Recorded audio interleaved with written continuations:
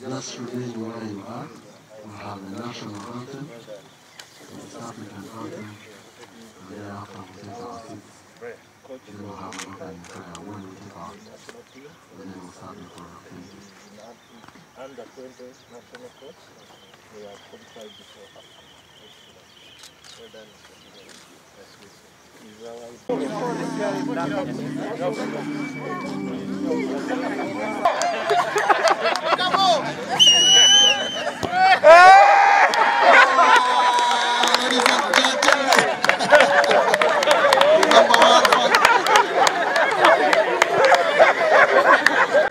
This is our patron.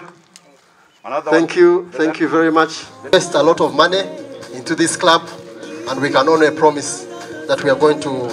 And the seasonal ticket is what FUFA has advised all professional clubs to have. That when a fan has this ticket,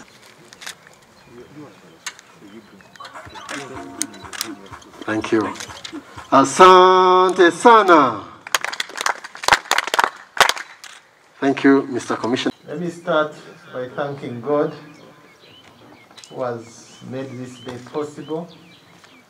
It's the day that I have been very much looking forward to, just like yourselves.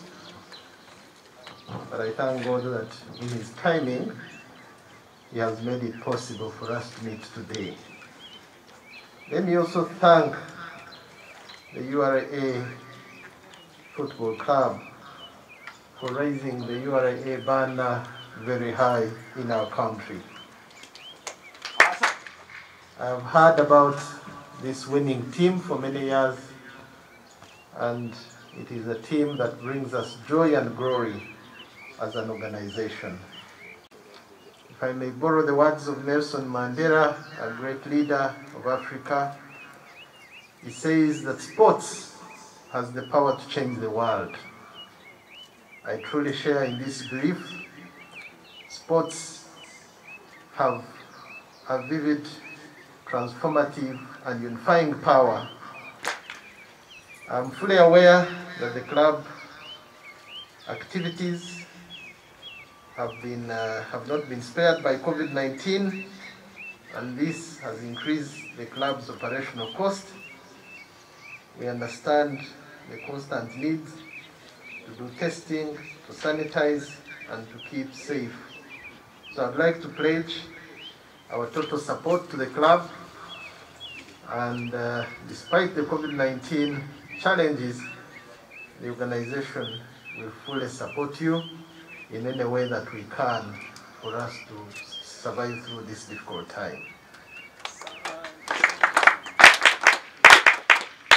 Beyond the SOPs, we welcome ideas for development of a sustainable football program, the need for the club to have a permanent home, the issues that have been raised ably by your chair of the board transportation,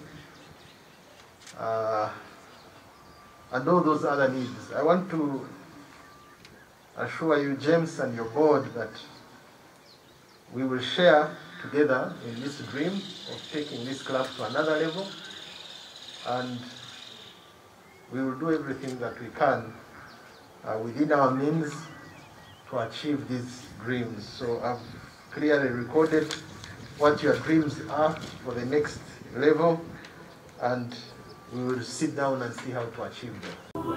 This morning we were privileged to host our patron and took him through the club. It was the official ceremony of handing the club to him. We are able to take this opportunity to brief him about those things that will take our club and the game of football in this country to the next level. We've talked about the infrastructure. You're all aware we have our land, 10 acres of land in Gayaza, and that is supposed to have taken off, but as you realize, there are a lot of challenges in mobilizing the funding. He has promised to work with us and realize our dream. We have also promised, we have been promised to have an ambulance at the training pitch. At this pitch, we have the school. Amsterdam is our host, who have been hosting us for the last 10 years. And they requested that it's important to have an ambulance on site whenever training is taking place, so that the players, once they get into trouble, they are rushed immediately to hospital. That he has promised to work on. He has also promised to support us in very many aspects. Things that are inhibiting us, we need to bring them to him. If it is about feeding, if it's about training issues, if it's about anything, he has given us total commitment. We spent more than the time that was slated, and I can say it was a very, very good function.